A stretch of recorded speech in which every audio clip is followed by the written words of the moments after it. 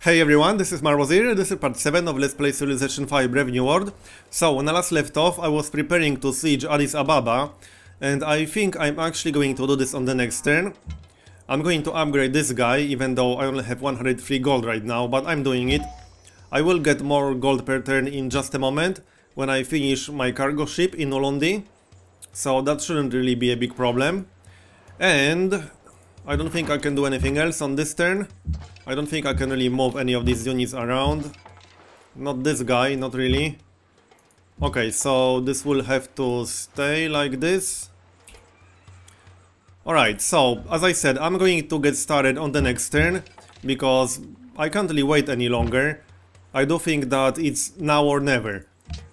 Every single turn that I wait, it brings me closer to defeat, basically, because he might research something like gunpowder, start getting musketmen, and then I'm basically screwed. If he starts building or recruiting gunpowder units, then this is just game over. There's no way I can win against gunpowder units. I'm still not sure if I will be able to actually keep this city, because the biggest problem right now that I could face is that yes, I will be able to take the city, but then he's going to flip it back on the next turn, because he has a lot of units back there. I do think he has a lot of ships, but I just have to take the risk. I don't really have a choice, as I said, so I'm going to get started right now on the next turn. Let's get rid of this guy. So, my general plan is to move all 4 trebuchets in range. So then I can fire with all 4, I have a lot of firepower with all 4 trebuchets. Possibly help with some of my other crossbowmen, and moving the impies to melee range. So this one goes here, this one goes here, and this one will go here, but I should be able to get rid of that composite bowman if I do something like this, and move this guy here. Now I can fire twice with both of these crossbowmen units, and that should be enough to kill him, I think, I hope.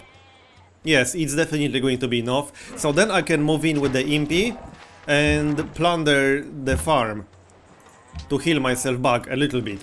I'm probably still going to lose the impy, but I'm going to make it a little bit harder for him at least. So now I can move in here and pillage this, which will heal me by 25, like so.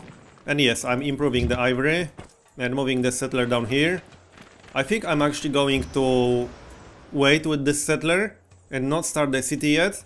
I'm definitely not going to start this city until I'm done with the siege, because that would bring me into negative happiness, and I can't afford negative happiness right now. Okay, so the cargo ship is done. Now I have to go for this trade route with Lisbon. Yes, I will be giving Portugal some gold, but it doesn't really matter all that much. I need the gold myself. I actually need to work on my economy a little bit, but I'm going for Colosseum here. And in my capital, I'm going to finish the workshop and then grab university as soon as education is done. I could get another cargo ship in here. I could still get a trade route with Lisbon from Bulawayo, so that might not be a bad idea, actually. Yeah, I seriously need a better income right now, especially since I'm going to lose Buenos Aires as my ally sometime soon. I'm down to 67. Anyway, so now I'm going to move in with the impies, both of these, like so. Keep the other one in the back as reinforcements, basically, just in case I'll need him, which I might. And this is it, basically. I'm going to get started on the next turn. Oh yeah, hold on, no, this is not it. I didn't move my last trebuchet over here, so now I did. These ships are going to do a ton of damage to me. But this is, as I said, this is now or never. I don't think there's any point waiting, because with his city, with the massive production that he has in this city, and with the manufactory over here, he's actually producing units faster than I can kill them, so it's just pretty pointless waiting here. Anyway, it's already done. I'm committed to this siege, so I'm either going to succeed or fail. There's no alternative.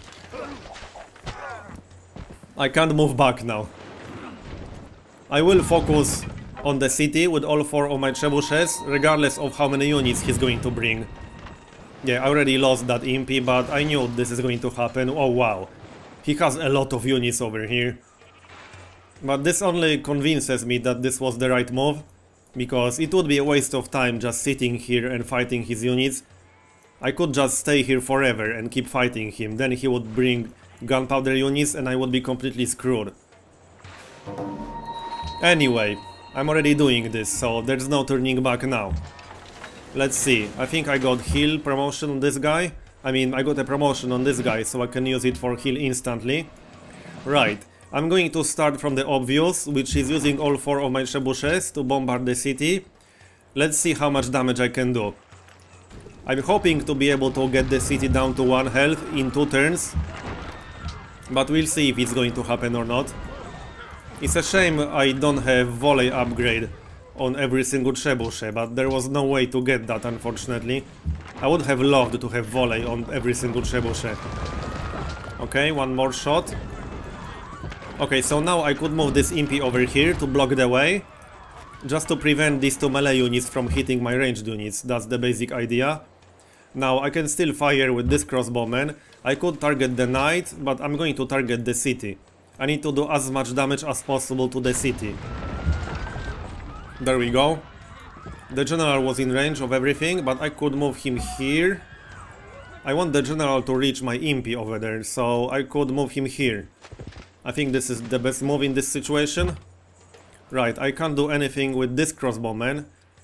I could move him here because I think I'm going to lose some of these units to these melee units. But that's it.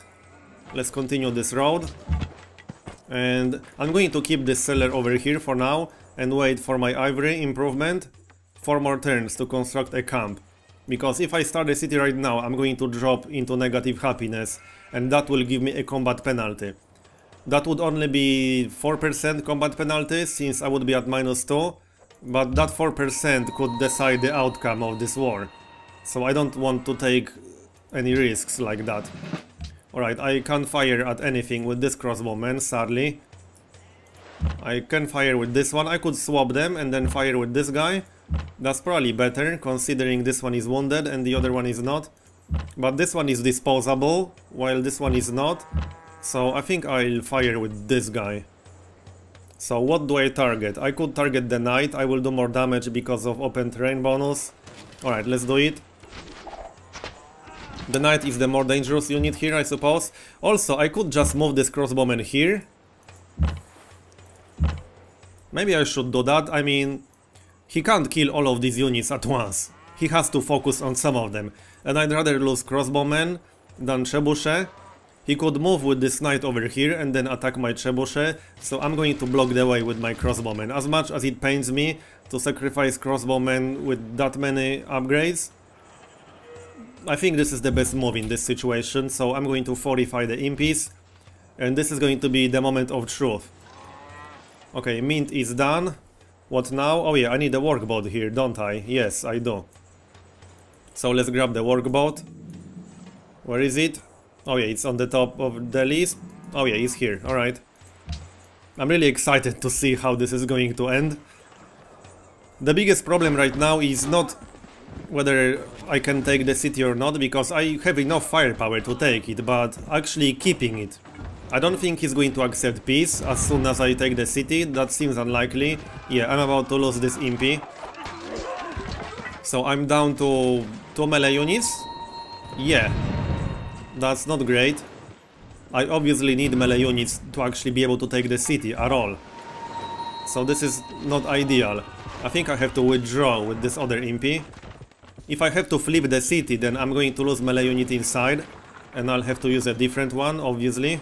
Wow, I didn't actually lose this crossbowman, that's impressive. Okay, so now this is the most important moment of this war, but holy crap, he has a lot of units around here. I don't know if I will be able to do this. Another city-state? Whatever. They seek investors, yeah, that's not me. Do I look like an investor with 85 gold in my treasury? No, definitely not. Alright, so let's see if I can do enough damage to actually take the city on this turn. That would be best. I actually have to take it on this turn, to be honest. So this is going to be enough damage, I think. This is going to be extremely close. So is this enough, or should I use my crossbowman too? I don't know, man. I have to withdraw with my impy, because I have to keep one melee unit to flip the city after this, because this is pretty obvious that I will have to flip the city. I'm going to attack it one more time, and this is definitely going to be enough.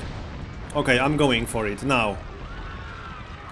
He's obviously going to take it back on his next turn, so this is not over yet. We're not in the clear. But let's create Puppet and view the city. What does he have inside here? Alhambra, Angkor Wat, Chichen Itza, Hanging Gardens, and Temple of Artemis. That's pretty awesome. University, Market Bank, lots of buildings, Cathedral. Yeah, that's part of his religion. Awesome city. But yeah, as I said, now I'm going to flip this city. Because there's no way he's going to sign peace like this. No, that's not very likely. In fact, that's quite impossible. Alright, well, I'll do my best to actually do this, but I'm not sure if it's going to work or not. I only have one melee unit left, so that's less than optimal, to say the least. I will have to use that specific impy to retake the city, and I will have to retake the city on the next turn. I want to save my crossbowmen, to be honest, but I don't want to lose my siege units. If I'll have to flip the city, I will have to use all 4 of my siege units, most likely. This is pretty tough. Do I withdraw this unit or not? Okay, let's withdraw him. I hope that was not a mistake. Okay, let's see what happens now. Well, I know what happens. He's going to retake this. As I said, this is pretty obvious. Yes, he's taking it back. But now I will be able to take it myself. It will be down to 3 population, unfortunately, but that's kind of unavoidable. I'm about to lose this unit, I think. Was this the disposable one? I'm not sure. I guess I'll check when my turn starts. But that was not a big price to pay so far. I saved my upgraded crossbowman. Okay, so now I have to take the city again. I should have enough firepower left. And when I take the city again, it should have more health left, I think. Actually, no, it won't. It will just have a longer bar, but this will be the exact same amount of health. Anyway, maybe he will be willing to sign peace. Oh, World Congress founded. Oh, okay, so now I'm going to meet all the other leaders. So, Austria. Maybe I can get some trades in right away. That's actually kind of helpful. I want to trade for actual luxuries, because I'm going to need happiness. I'm going to need a lot of happiness. No, I do have gold to trade. Embassy. Let's try him. Do you have any luxuries? Yes. So, silver or marble? I might have a quest for... I mean, not a quest, but I might be able to get Will of the King Day in one of my cities with that. So, let's check it before I flip the city again. No. Silk, whales, copper, incense. So, it doesn't matter which one I take. I don't see any marble or silver anywhere around here. Right, I'll get that trade once I take the city. So, now I'm concentrating all my firepower. Yeah, I have more than enough firepower. So I need to think which units I'm going to use for this. Because I might be able to kill some of these guys. And he might be more willing to accept peace if I kill them. Oh, nice. I got volley upgrade. A little bit too late for that, but whatever. Okay, so I can take the city with my impy. I just need to do a little bit more damage. Okay, let's attack with this dude. He has the volley upgrade.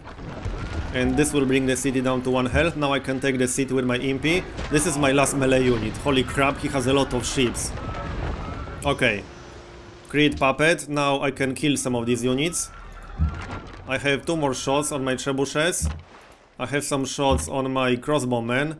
So I could target the longswordsman or the swordsman. I can definitely kill the swordsman. I don't think I can kill the longswordsman. And I got another volley. A little bit too late for that, but better late than never, I suppose. Okay, let's kill this guy, and then I'll see if he's actually willing to accept peace. I hope he is, because there's no way I can defend this city. With so many ships, he would be able to just take it again on the next turn. That's pretty obvious, unfortunately. So let's have one more shot and see if he's willing to accept peace. Because if not, I might have to just give this city to one of the other leaders. I could gift it to Arabia. Harun is at 280 score. Well, let's see. Okay, he's actually willing to negotiate, so let's see if I can get some gold out of him. I mean, I did just take his capital, so he should be willing to pay me for this. Like so. No? 150? 100? Okay. What? Only 2 gold per turn? Really? I want more than that, dude. I just took your friggin' capital. 100? I'm just going to go down by 50 or so, and then reduce the amount of gold per turn that I want. 18? No? What about 15? No? I'll just go down by 1 gold at a time, because he should be willing to pay me at least something.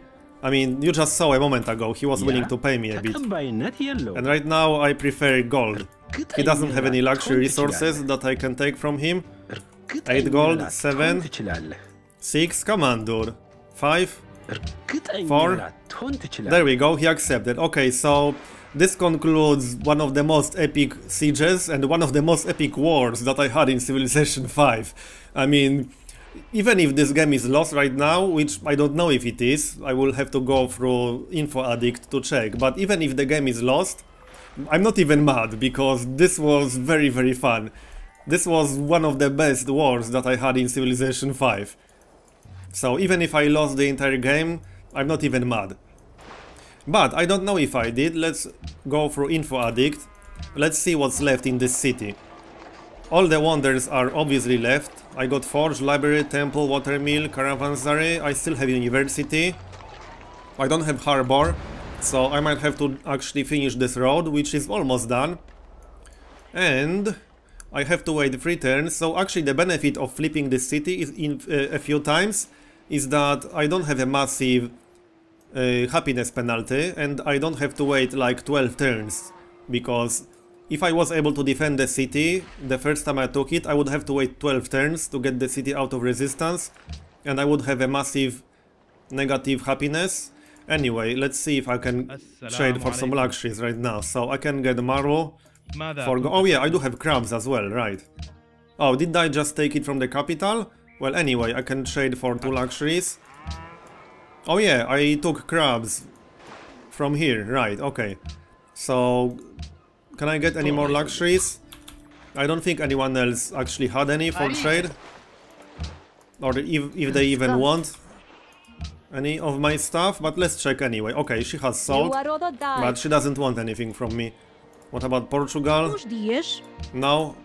I guess I'll just have to sell this for money. Oh, and yeah, I can get embassy with him and check where his new capital is. Right here. Oh wow, 18 population in his secondary city. No wonder he was number 1 when his secondary city is almost 20 population. Wow, yeah, that's quite impressive. Okay, so I still want to trade the luxury. I'll just trade it for gold per turn. No one has any luxuries that I could take, so 6 gold per turn with Ramses. Okay, so now let's go through Info Addict.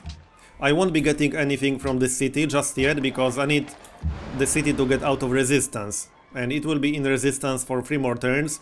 I will have to grow it rapidly, as fast as I can. I'll have to repair all of these improvements, connect the road, but I'm not sure if I'm still in this game. That's a good question. Technologies. I'm 8 technologies behind Greece, which is the current technology leader. I'm significantly behind in science rate. I'm 130 behind. I should be able to get some science from this city, but I'm not sure if I can actually catch up. I'm actually going to finish on this turn, and because I need to think about what I have to do in this game to still have a chance. So what would I have to do to still stay in this game? Feel free to post any of your opinions in the comments below, especially if you have experience on very high difficulty levels. Is this game still possible to win in your opinion, and what I would have to do to actually do it? I'll think about this myself, and that's why I'm going to finish this video here. It's going to be a little bit shorter than my standard video, but I don't want to continue just yet without having some sort of solid plan. So, I think that's it for now. Thanks for watching, and I'll see you next time.